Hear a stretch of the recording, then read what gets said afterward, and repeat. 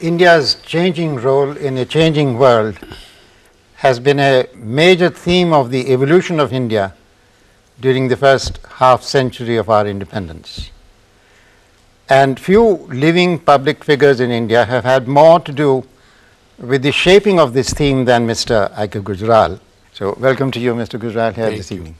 Mr. Gujral, you are here this evening, and we are grateful that you have found the time to be with us for a conversation on this theme of the role of changing India in a changing world with Commodore Jasjit Singh, retired, who is the Director of the Indian Institute of Defence Studies and Analysis, Mr. K.K. Bhargava, former Secretary General of SAARC, and therefore closely connected with the evolution of this theme in the South Asian context, and Sanjay Baru, a journalist who specializes in India's foreign economic relations and which have now acquired a major dimension in the conduct of India's external relations.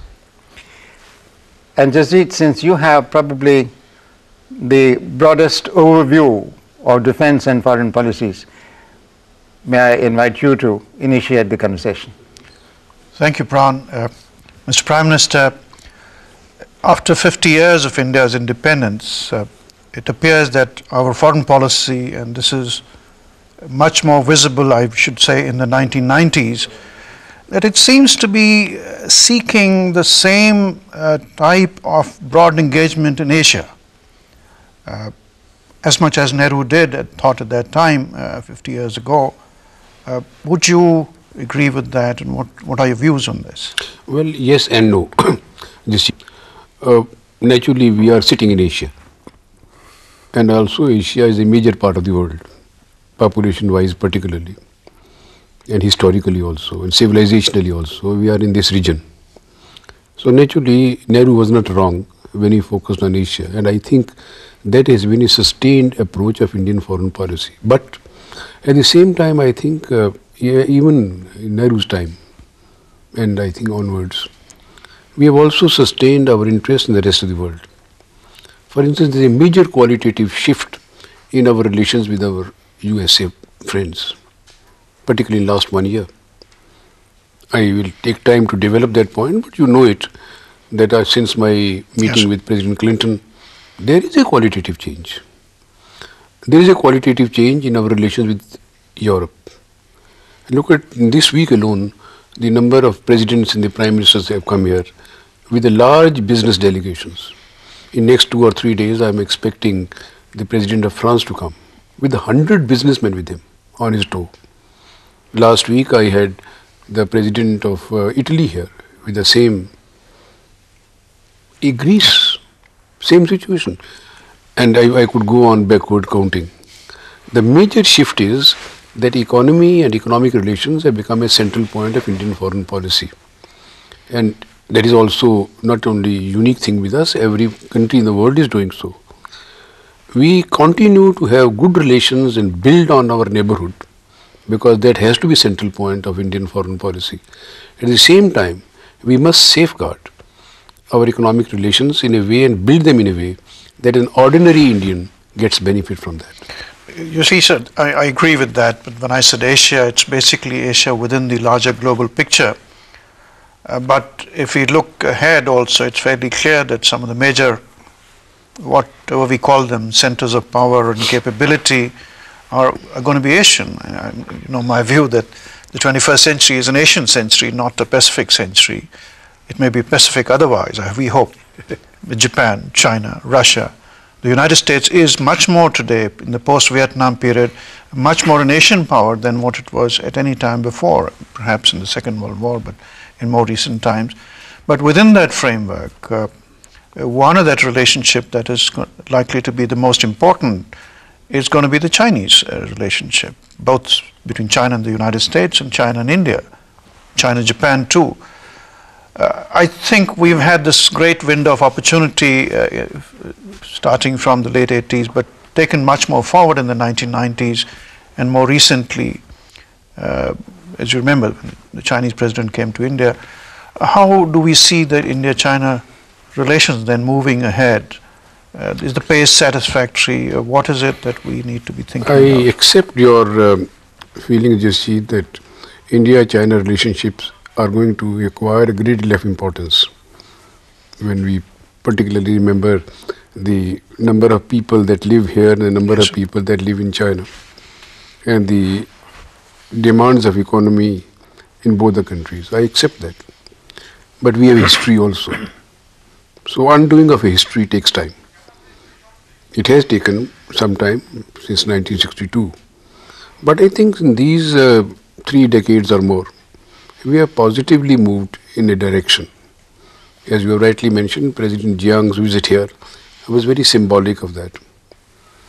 I wish we moved more fast, but the choice is not ours. It depends upon several things. But I agree, but look at that. In addition to what you have said, there are several other important powers in China, in Asia also. Transformation of our relations with ASEAN. Yes. We are full dialogue partners. We are a sort of participant in the ASEAN Regional Forum. Look at another dimension, our relations with Korea, our relations with Japan itself, and of course if we count Russia as a part of Asia also, as we may have to, the quality of relationships that we have with Russia, Central Asia I need not mention, we have very good relations with them. Yes. Again, in all these things that I am mentioning, the central point remains South Asia. Because in the last 50 years of our foreign policies, we were very often frustrated that we could not transform our relations with our South Asian neighbors. I think if I may, in all humility, claim some credit, we have been able to transform our relationships with our South Asian friends absolutely radically. And today, we'll be returning to South Asia, Mr. Prime Minister, in a little while when Mr. Bhargava takes over addressing you. Yes. So let me go back to yes. what you mentioned, sir, and also the question of the United States-India. We've seen the raising of not only the profile of the India-US relationship, but there's a very clear signs from that end, and I think from this end too, that we need to strengthen that relationship, build on that in a varieties of ways, not merely on the economic side, but raise it as somebody talked of in terms of strategic policy, dialogue, partnership.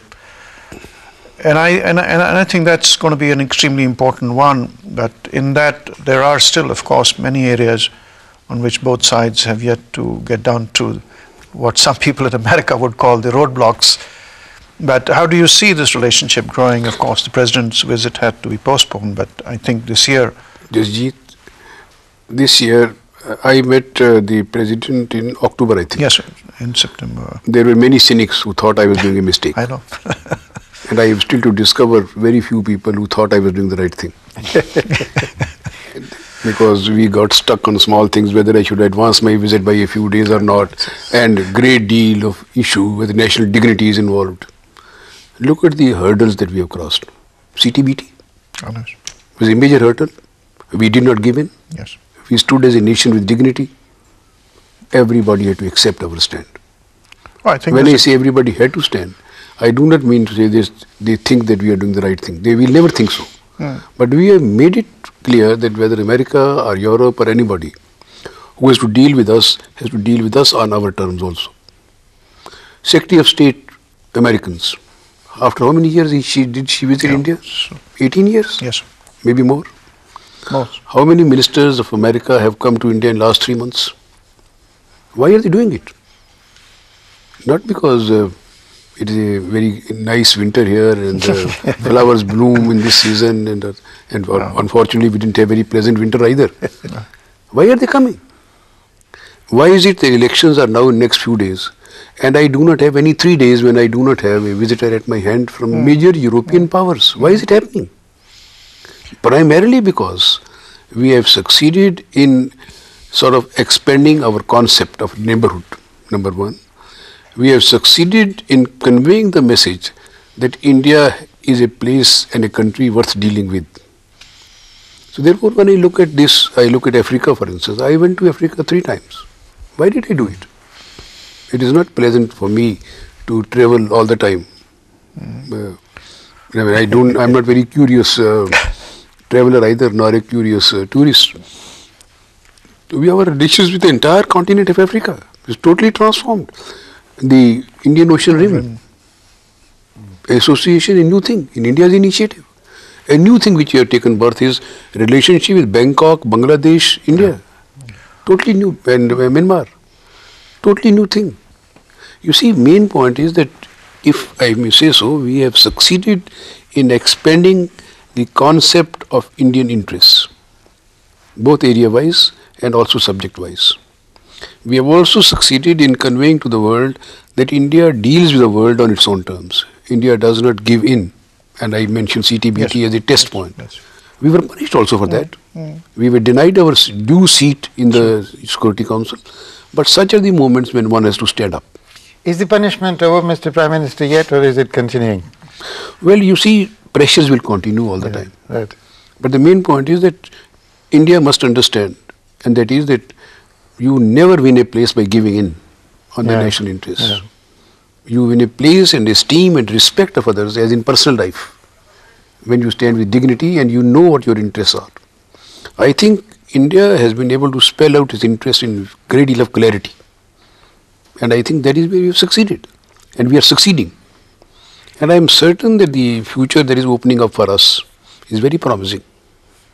We must return, Jasdeep, to this question of the CTBT and whatever fallout and whatever lies ahead, as it were, in a while. But the Prime Minister has referred, Mr. Bhargava, to this new dimension of SAARC, the spilling beyond the traditionally defined borders of SAARC into a Southeast Asian relationship, as well as into this the Indian Ocean thing, the development quadrangle. You, as a student of South Asian affairs, SAARC affairs, how do you see this development and the development of SAARC itself? The Prime Minister's contribution in this field has really been unique, if I may say so. And we now had the trilateral summit concluded recently in Dhaka, Mr. Prime Minister. And I'm sure that we can now look forward to vastly increased economic and trade cooperation in the region, which will act as engine for growth for all our countries and thereby increase economic wealth of the region as a whole. I make the point that economic wealth is very important, Mr. Prime Minister, because in the changing world which we referred to, there is the interaction between the power game and economic wealth. And so far, South Asia as a region and India as the core country seems to be missing out. With the policies which we have followed, we can look forward to it. So we would really like to request you to share with us your assessment after the Dhaka summit. Can we look forward to a promising era in the field of economic cooperation? And do you think that the political clout of South Asia and of India will increase? Mr. Bhargav, let me begin in a different context slightly. When I talk of our relations with South Asia, I mentioned a while ago, and I'll only repeat in a word, and that is that relationships with our neighbors have been transformed radically. How? India presented for the first time a new approach, and the word used non-reciprocity. I think in Indian foreign policy has never done it in the past. It has been assigned the name of Gujarat Doctrine. Yes, correct. But issue was that I spelled out, and India spelled out, basically that it is a different India that is dealing with the neighbors. We showed a great deal of self-confidence in our economy, in our strength, in our capacity to deal with our neighbors which are smaller, whose economy is lesser than ours, whose size is much smaller than ours, as not as a bully or a big brother, but as a country which has a capacity to accommodate. And that has transformed the relationships. I could give you example after example, and it's known. Bangladesh, for 30 years we were lurking in the darkness. And today, matter of 3 months, 4 months, new relationships. Sri Lanka, Even the Jain Commission report has not upset them. Why not? Why not? Because they look at, and as the President of Sri Lanka said, we don't want to go into the past. We are very happy with the present. Our relation with Nepal, India exhibiting this much amount of self-confidence that it does not mind giving them transit to Bangladesh. End result, Mahakali Treaty. Well, Mr. Prime Minister, if I may say so, the great initiative you took at the Male Summit, yes, this forward-looking strategic dialogue, a vision for South Asia 220, yes, and the targets which must be achieved by 2010, I think this again is a very signal contribution, and it sends, in my view, a very positive signal to the outside world. And I am not surprised that we have now BIMSTEC and the Indian Ocean Rim countries, these regional arrangements also coming up. But Mr. Prime Minister, one thing which worries many of us is the attitude of some of the countries of SAARC to these kind of arrangements. We have talked of sub-regional cooperation including Bangladesh, Bhutan, Nepal and India. You talked of BIMSTEC, Bangladesh, India, Myanmar, Sri Lanka and Thailand. And then there is the Indian Ocean Rim countries. How do you think we can remove their apprehensions? Do you think they have come about understanding it? You have rightly asked the question, and I should have replied your first question that gets linked with this. The Dhaka summit this week, that I went there. For one day we met on the 15th in Dhaka itself. 3 of us. For the first time, 3 powers, including Pakistan, meet and they don't talk about Kashmir. Normal, you get stuck in that. We talked about SEFTA. I projected the idea of the South Asian community. Now we are offering the vision of not only SEFTA going into SEFTA, but beyond SEFTA also. That like European community, South Asians must have a community interest and must spell out what it is. Received, very well received. This fact that we have a business summit, I think it is not a ordinary thing that a large number of leading businessmen and industrialists from all the 3 countries assemble. And then they come to a stage how to increase your business. India also has offered in this Dhaka. You are asking me a question, how do we do it? India, for instance, said for least developing countries in the region, and that means Nepal, that means Bangladesh, that means Bhutan, that means Maldives, 4. I am willing to go towards zero tariff quickly. I am willing to remove all non-tariff barriers straight away. This transformation is because of the self-confidence of India and India's economy. India's economy, which we always call as big now, it is a big market, it should not be looked only in terms of transactions. Market is not only transaction place. Market also has an orientation which I call foreign policy. And once we look at the country as foreign policy and how to take advantage of that, many others have done it in the past. But I am glad we have learned quickly and we are using it in our own region. That is how we are doing it. Why does it happen that every country of this region feels more delighted you have been Secretary General of the SAARC. Every time the summit was held in the past, well, India got isolated, all got together. Doesn't happen anymore, my dear. It's a vast change. If somebody, this is a sea change. This is India is looked at as a country is friendly, is a warm, willing to deal, and unavoidable identity in this region. This is the achievement. This is now telling us in our, for instance, I was talking to the Bangladesh now on this summit, and they have some gas, they are exploring more, they are likely to be gas surplus. They asked me, what do we do? I said, for God's sake, don't sell us the gas. You sell us the product. Invite investment, value added. It is in your interest. You make fertilizer, for instance, and utilize Indian market. You make petrochemicals, utilize Indian market. Investment now, one thing has become very clear to all other countries around India, that massive foreign investment will come only if Indian market is open. And I am making it available. For instance, Sri Lanka, we have recently happened, has surplus rubber. Up till now they were selling rubber. When I met the president last time, I said, why do you sell rubber? Sell tires to us. We are a huge market for tires. The one giant enterprise has been set up. Nepal, similar things. You see, main point basically you must understand is that your like personal life, your friends trust you when they know that you look after their interest also. And you are not there to exploit in the colonial sense of the word. I think what, if I may claim slight personal credit for this, I think what I have read my own history very carefully. And I have learned that why were we apprehensive in the past of the outsiders. And then place myself in that situation. Why should my neighbors be apprehensive of me? Remove the barrier. And suddenly you find the flood of love and affection and friendship and cooperation. Sanjay, the Prime Minister has thrown the ball clearly in your field of how economic affairs and economic relationships affect foreign policy. What is your view on that?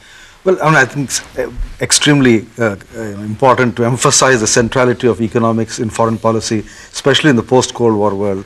And I think your contribution has also been to extend the Gujarat doctrine to the area of economic relations. I think if Dhaka summit was in that sense a turning point for our foreign policy or economic foreign policy in the region, and I think that's a very important step you have taken in getting rid of this notion of reciprocity.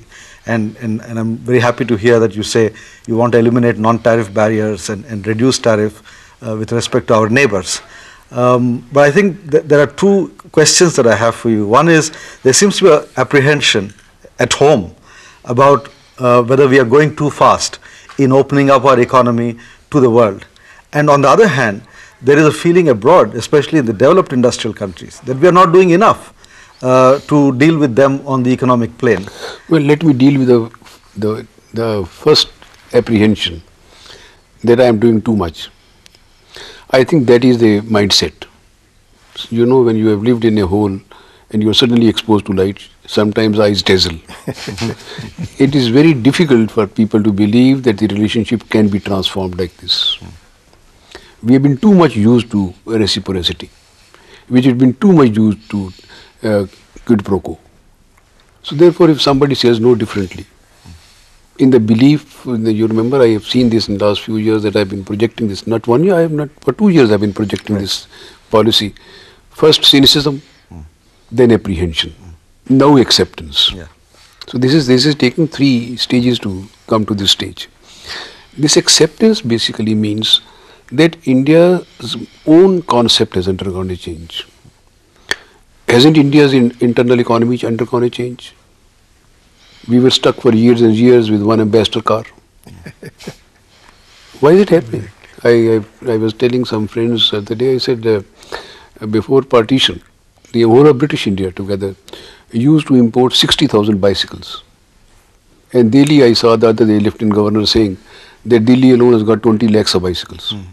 Well, I am not going to talk of other dimensions of India's achievements. If you have achieved all this, it should get expression in the foreign policy and economic policy and amount of self-confidence. I think why India's acceptability has increased both in neighborhood and abroad is the exhibition and manifestation of this self-confidence. We can deal with people at our own terms and with the firmness that we need. And by firmness, I don't mean aggressiveness, nor do I mean trying to bully people. But developed countries seem to think that we are not doing enough. I mean, this I come to that. Yeah. Those who are thinking we are not doing enough, they like to treat us on the textbook basis.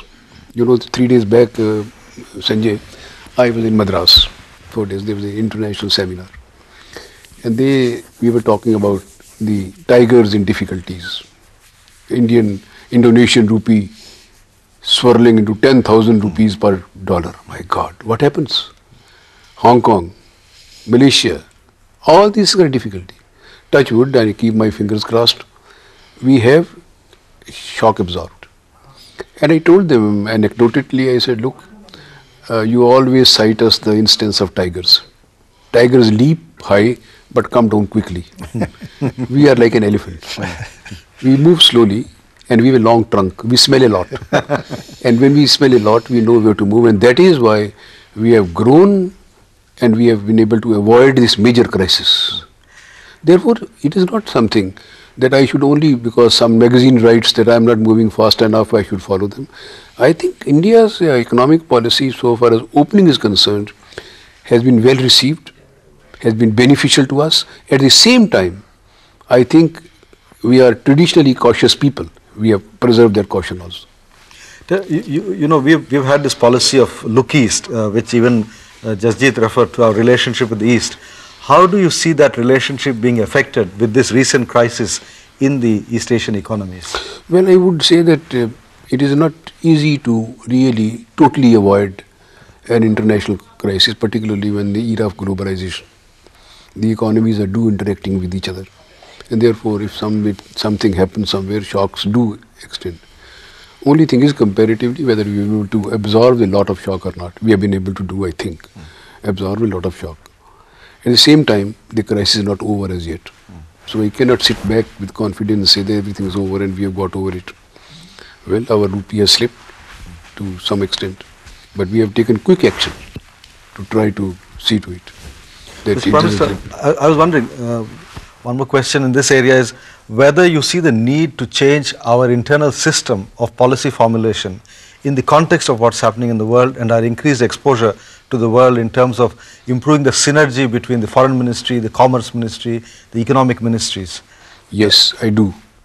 I do feel the need of change for two reasons.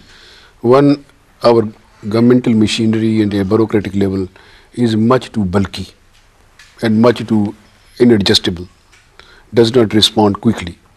The file system by itself is outmoded. We have not taken to computer as yet in our administration. But those things do need a change.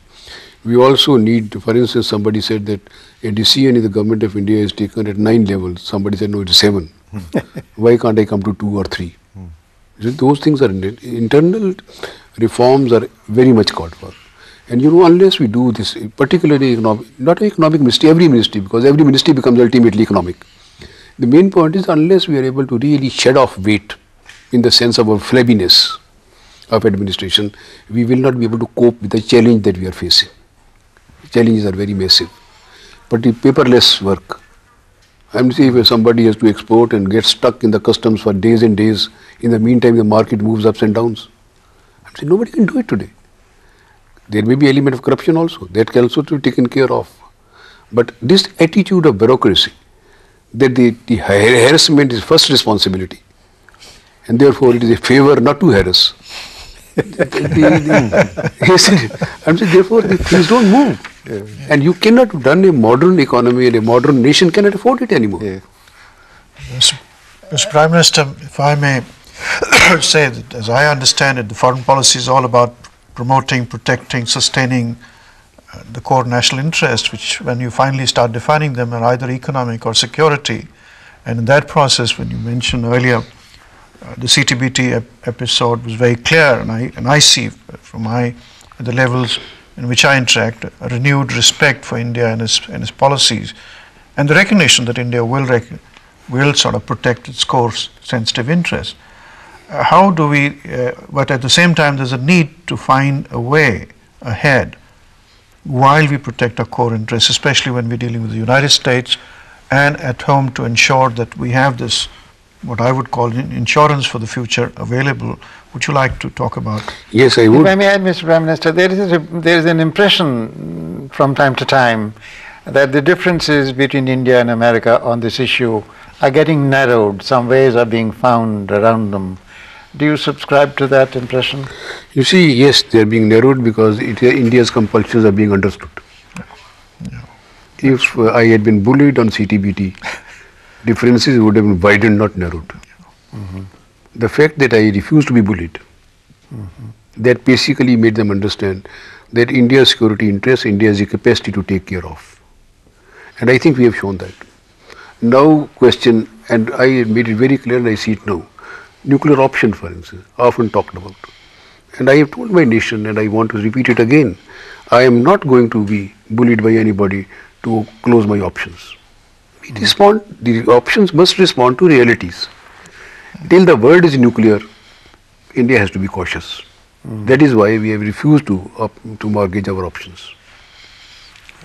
Mr. Prime Minister, one question which really relates to our bilateral relations with Pakistan. At regional level, under your guidance, lot has been achieved.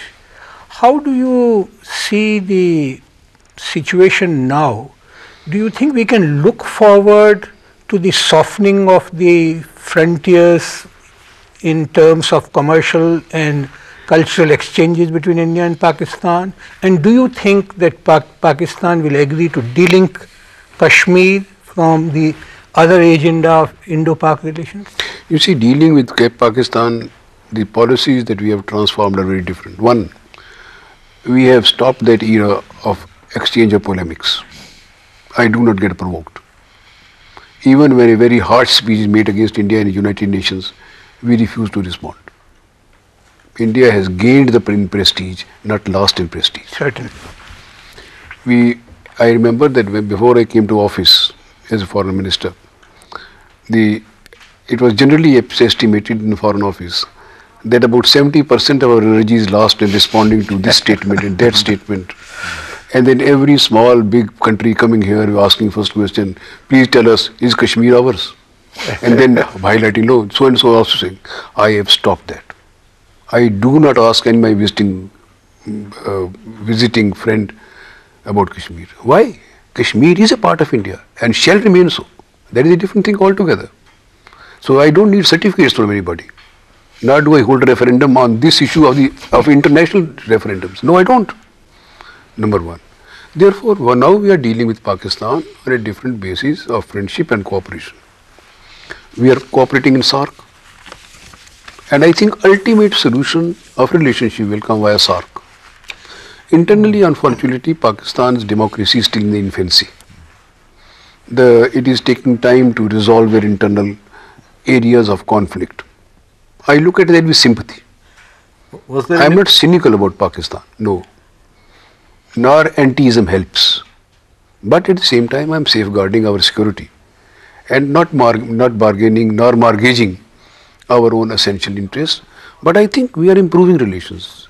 We are trying to open up travel. We are trying to open up trade. Last year, Pakistan bought from India 50,000 tons of sugar.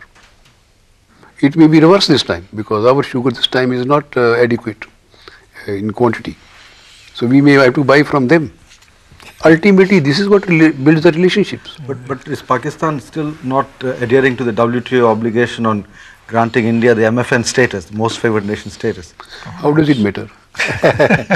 In reality, I'm saying let us go beyond academics. It is generally estimated that informal trade between India and Pakistan is now being talked of in the terms of 6,000 crores. What is the informal trade? Via Hong Kong, via Dubai and all that, isn't it? I don't lose anything.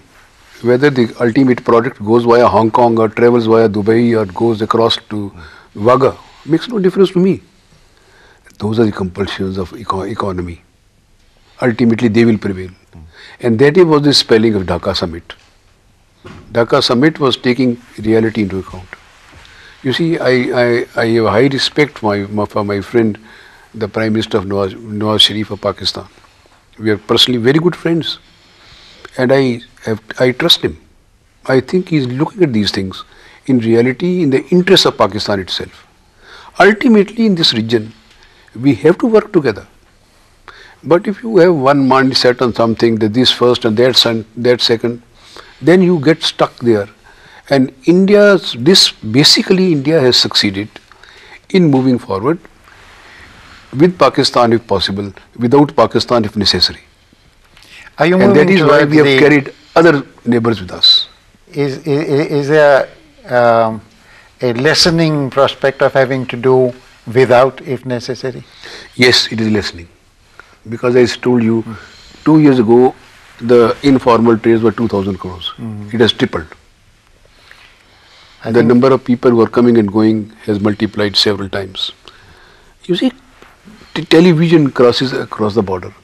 So even if you stop films from coming in, you don't stop television from. Isn't these are interesting things, you know, modern times, modern urges. Yeah. Then look at interesting thing. In last 6 months that I've been Prime Minister, 7 months, this was my 4th meeting in Nawaz Sharif. Although it happened in various countries. But fact that we sit together, the fact that we look forward to meeting to each other, the fact that in advance we fix meetings and we get together, isn't that a essential indication itself as to which way we are trying the countries to go? Well, you'll all agree this has been a fascinating half hour with you, and full confirmation of changing India's role in a changing world, and this energy of the change at both levels. No, I would is only what try it to produces. modify Pran. Huh? India has changed. Yes. Yeah. And as I said Yeah. in the past sometime, that next century is the century of India. And I want to repeat what I have said, that greatness is knocking the door of India. We have only to facilitate opening it. On that happy note, Mr. Prime Minister, thank you very much. Thank you. Thank you.